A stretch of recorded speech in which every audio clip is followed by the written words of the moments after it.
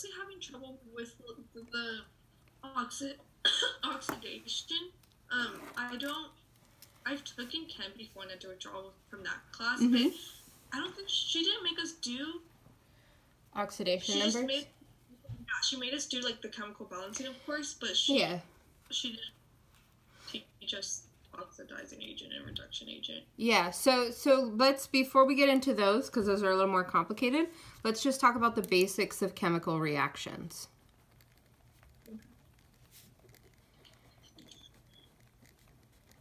Right? So, and then again, this is chapter 5, right? So, chemical reactions, which I write as RXN, never again will I write the whole word reaction out. Chemical reactions involve making and breaking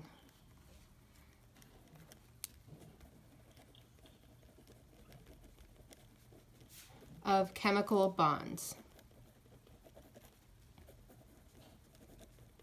Right?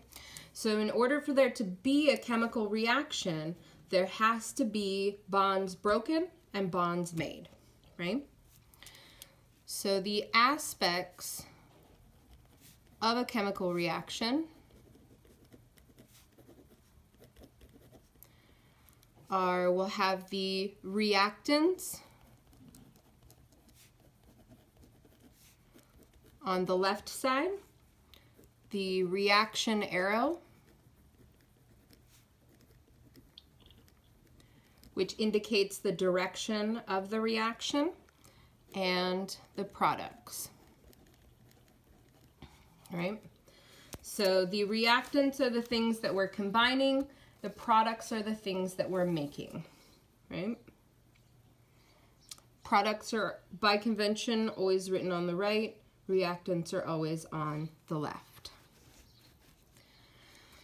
So, a couple of things need to be true for a chemical reaction to be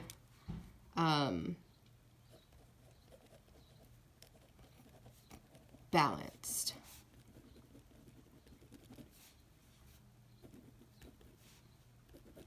Oh man, is it going to come back? Let's wait and see.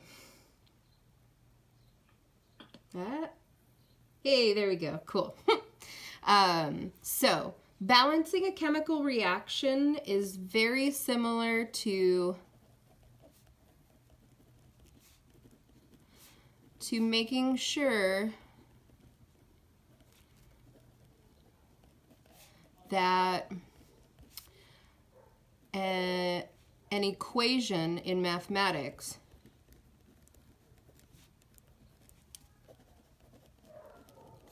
is true, right? So, cool. This is awesome.